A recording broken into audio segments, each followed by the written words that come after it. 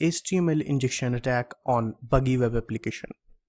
So what we are going to learn here in this video is we will learn here about what is HTML injection attack on web application, and then I will show you that how you can perform HTML injection attack on a Buggy web application. So the lab setup is similar to the previous one.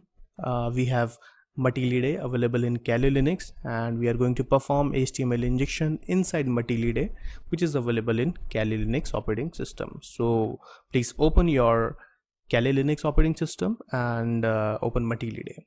So I'm here at Kali Linux operating system, and I have already opened the Matilde inside my browser.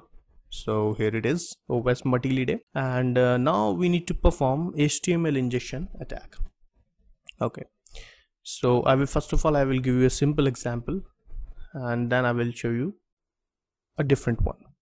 So first of all, you can select 2017 OS, select SQL injection, and then you can come down to insert injection and click on add to your blog. Click on that. Here it is. So now you can see here that I can use some tags inside it, right? I can use some HTML tags, etc. And I will try to perform HTML injection inside it. You can see here that there is only one blog entry inside it. So I will try to insert some more comments by using HTML injection. So let me show you a simple example that how it goes. So how HTML injection looks.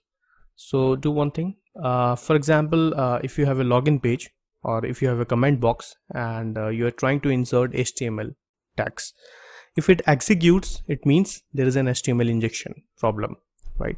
For example, let me try with H1, right? And I'm typing my name Sunil, and then I'm closing this tag.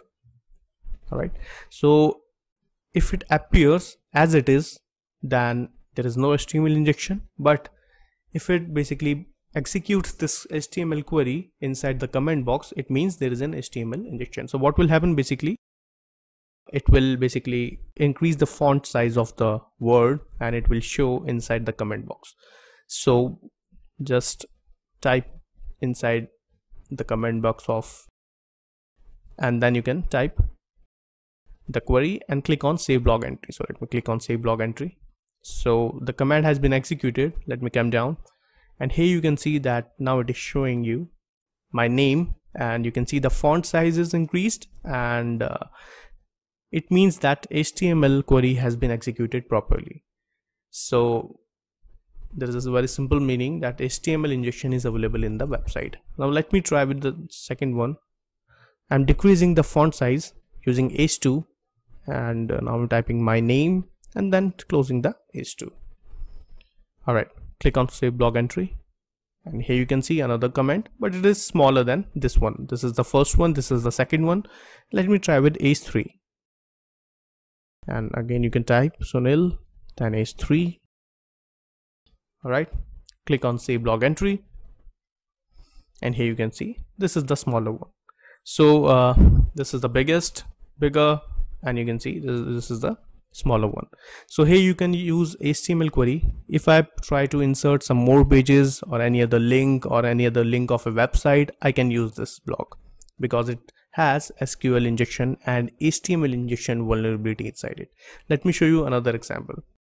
So here it is, right? So this is a simple HTML code, right? What I am doing is basically I'm trying to provide a link of this website inside that page in comment box, right? So this is a website, this is a sample website provided by Acunetics company, and we can use this testing website at any place. So let me do one thing. Let me copy this, and let me open the Matilde again and paste here, right? So HTML tag open, then head open, then title, and inside that I'm giving a link of a sample website, and I want to provide a link inside the comment box, which is illegal, right? You cannot provide. So let me click on save blog entry, and here you can see that it is showing me a simple link inside the comment box, right? So if I click on this link, what happens? So basically it is showing that it is referring to another page, right?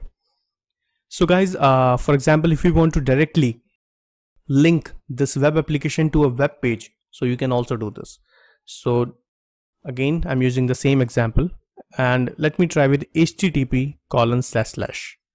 right? So I'm providing a complete URL, and hopefully it will redirect to the particular website. All right, so do one thing, click on save log entry. All right, so here's the first entry. Let me click on this, and here you can see that it is directly redirecting to the web website provided by Acunetics company. So here you can basically link any phishing page, right? You can also provide a fake page to the user, so when user will click on that, so it will redirect to any other fake pages. So this is the problem available in the website or in the web application, that it has SQL injection vulnerability and HTML injection vulnerability. So let me go back, right?